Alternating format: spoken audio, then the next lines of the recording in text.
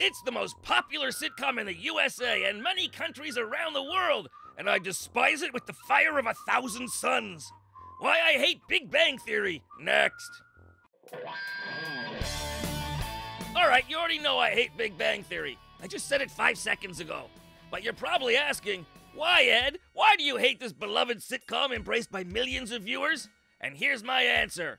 Because! First of all, something being popular doesn't make it good.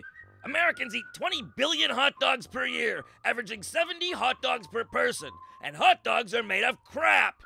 Likewise, the Big Bang Theory is made up of so many recycled stereotypes that if an original idea popped up, it would die of loneliness. In the first place, the show is geek blackface. Can you imagine a modern sitcom showing black people always dancing and eating watermelon? Jewish people as penny-pinching bankers? The rhetorical answer is no. So why is there a sitcom full of every negative nerd stereotype? Socially awkward? Check. Unfashionable? Check. Bad with women? Check. They only hang out with each other? Check. Have made comics and sci-fi not a hobby, but a lifestyle? Check. This show fell down the cliché tree and hit every branch on the way. And if that isn't enough, they also trot out nerd stereotype subspecies. Howard, the Jewish nerd.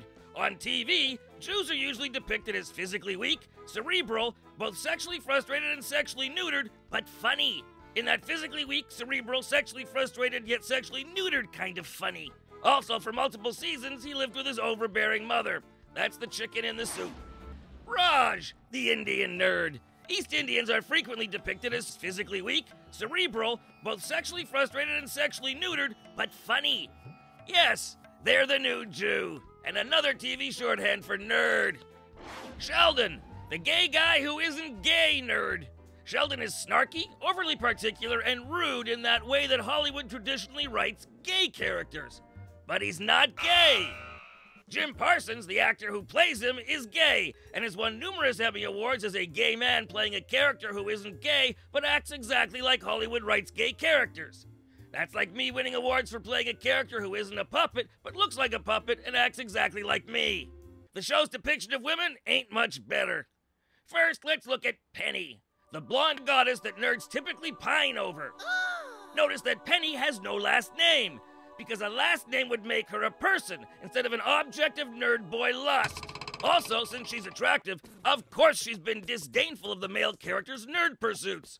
Because good-looking girls can't be smart and can't possibly be interested in comic books, which is why Leonard represents the stereotypical fanboy wish fulfillment, that a nerd will get an attractive girl from the outside world to fall for him. Her being from the non-geek world is essential, because an attractive girl who shares geek interests makes uber geeks resentful and territorial. Yeah, that last statement is a stereotype too, but I've known too many uber geeks, and it's true. Yeah. The character of Amy is like Miss Pac-Man, looks the same as the guys but has long hair. She's got all the same traits. The only difference is that she scampers after Sheldon, who is rude and abusive toward her.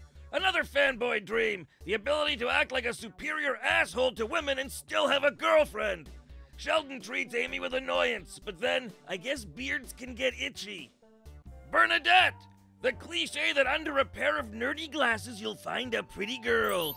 I think that represents 85% of 80s teen rom-coms. Also, the TV stereotype that every Jewish guy's dream is a blonde shiksa. And that isn't true. They don't have to be blonde. So yeah, those are some reasons I hate Big Bang Theory. Stock characters and rehashed plots that were old before the Brady Bunch got Cousin Oliver. But I also hate Big Bang Theory because its popularity proves something I hate having confirmed.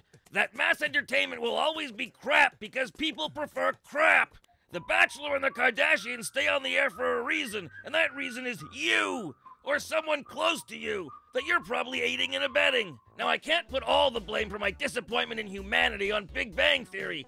Any chance of believing that most people are smart and clever disappeared with social media. Yeah. Speaking of which, you, Facebook. I'll tell you why I hate Facebook shortly. Keep watching and subscribe.